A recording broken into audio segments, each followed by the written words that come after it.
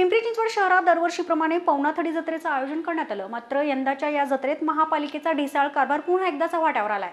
आमदार लक्ष्मण जगतापांनी यावेळी पदाधिकाऱ्यांचे आणि स्थानिक नेत्यांचे कान टोचलेत। पवनाथडी जत्रा दरवर्षी पिंपरी चिंचवड शहरात भरवली जाते। यापूर्वी कोट्यावधी रुपये या यात्रेच्या नियोजनावर खर्च केले गेले। यावर्षी देखील कोट्यावधी रुपये या पवनाथडी जत्रेच्या नियोजनात महापालिकेने खर्च केलेत। मात्र उद्घाटनाच्या दिवशीच महापालिकेचा ढिसाळ कारभार पाहायला मिळालाय। उद्घाटनावेळी नेते मंडळी तर पोहोचली, मात्र नेते मंडळीचे मायबाप म्हणजे नागरिक कुणीच नसल्या कारणाने नेते पाठ फिरून निघून गेले। 10 ला होणारं उद्घाटन तब्बल 3 ते 4 तास उशिरा करण्यात आलं। आमदार लक्ष्मण जगतापांनी महापालिकेच्या या ढिसाळ नियोजनाचा चांगला समाचार घेतलाय आणि स्थानिक नेत्यांसह महापालिकेच्या अधिकाऱ्यांचे देखील कान टोचलेत। त्याचबरोबर जर नियोजन जमत नसेल तर थेट पवनाथडी यात्रा बंद करा असा टोला देखील त्यांनी लगावलाय।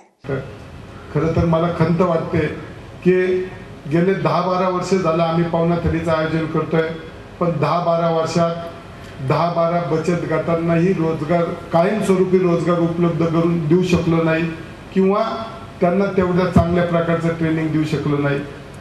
खरं तर सातत्यानं खंत टोचत राहते की मागचा कारभार कसा होता त्याबद्दल चर्चा करायची नाही।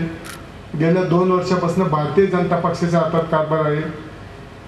भारतीय जनता पक्षाच्या हातात कारभार येऊन ज्या प्रमाणात सुधारणा व्हायला पाहिजे होती त्या प्रमाणात सुधारणा होताना दिसत नाही, याची खंत वाटते। आपण एकंदर पाहिलं तर महिला सबलीकरणावर महापालिका वर्षभरात जवळजवळ 35 ते 40 कोटी रुपये खर्च करते।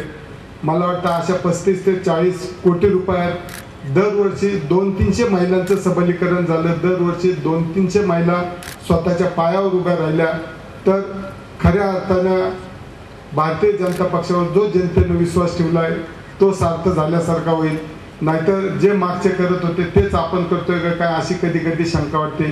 खरं तर खूप अभ्यासू नगरसेविका महापालिकेत काम करतात। आशाताई शेंडगे या ठिकाणी त्यांनी जर महिला सबलीकरणावर लक्ष केंद्रित केलं आणि प्रत्येक बचत गट आणि प्रत्येक महिला कशी सबल होईल यासाठी प्रयत्न केले तर मला वाटतं खऱ्या अर्थानं आपल्या हातात सत्ता आल्याचं सार्थक होईल। कोट्यावधी रुपये खर्च करून देखील जर महापालिकेचं नियोजन शून्य असेल तर डाल में जरूर कुछ काला है असं म्हटलं तर वावगं ठरणार नाही।